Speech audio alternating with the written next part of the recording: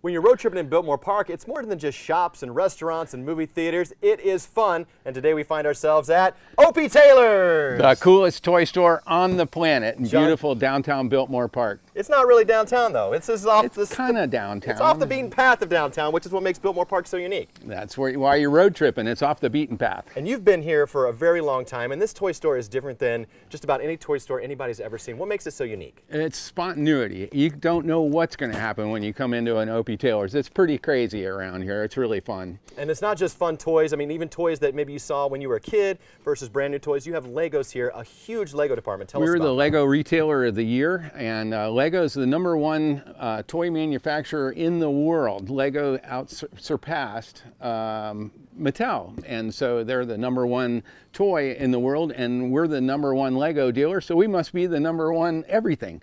It's just a celebration when it comes to Legos and so many other toys. Now, you also had another accolade when it came to toy stores. USA Today rated you one of the top 10 toy stores on the planet? In the world. In the world. I guess that's the planet. What do you, but yes, we were. We were in the top 10 toy stores in the world. We came in right behind Hamleys of London, and we were real excited about that. We were behind FAO Schwartz in New York, but hey, they're out of business. So we're moving up the food chain. We're going to be #1 before you know it. All we got to do is have 7 more toy stores go out of business, and then we're on the top. You know? Let's hope those 7 toy stores go out of business very soon.